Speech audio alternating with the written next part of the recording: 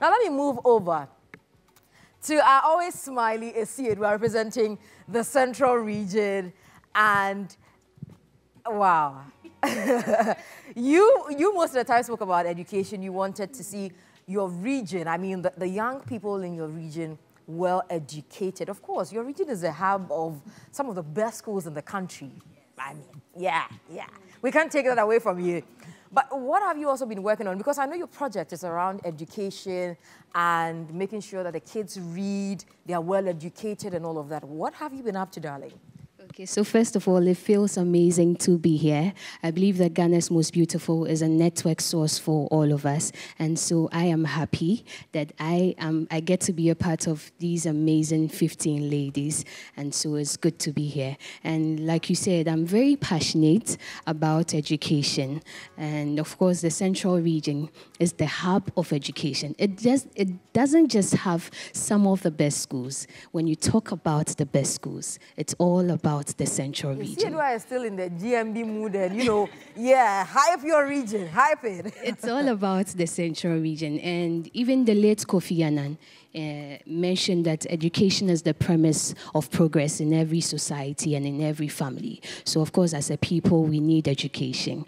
And I am very particular about the children in the Central Region because over the time, they have been marginalized because when it comes to our private sectors, a lot of attention is given to them. Of course, it's private, so it's expected. What about our public schools? And we are teaching our children in the primary schools to go into our SHS schools and also the universities. And so we cannot just boast about the fact that we have best senior high schools and universities. So we have to lift the younger ones up so that they, get to all of those positions. And one thing, not I have realized, but it's a fact that many a times our schools in the Central Region sees only people from outside Central Region coming.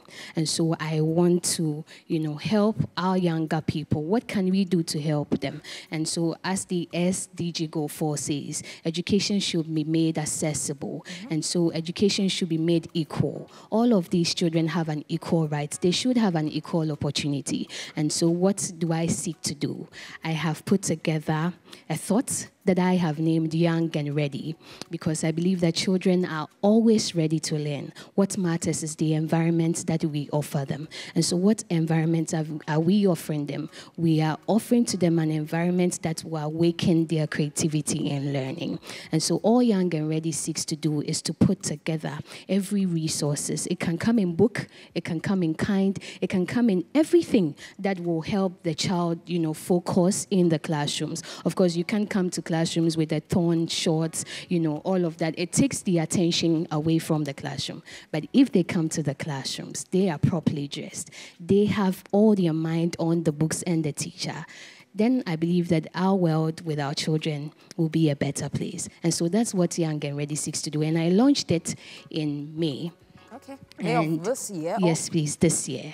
Okay. Of course, it's been an amazing journey, putting together ideas. Of course, it's not solely from me. I have a team I'm working with, and I'm happy that my queens here are a part of my team. Of course, we need to judge our ideas. And so they came on board. They came all the way to the Central Region, exactly, to help in the launching of the project. And so far, we've had some donations. It came in books, some came in kind. And so just as Taya and Aiko said, funding is not easy. And so we are pleading to people who are watching, benevolent individuals. It's very important that we support. We cannot do it on our own. Of course, we need a lending and a helping hand. And so definitely, that's what I've been up to. Wow. Honestly, we're so proud of you all.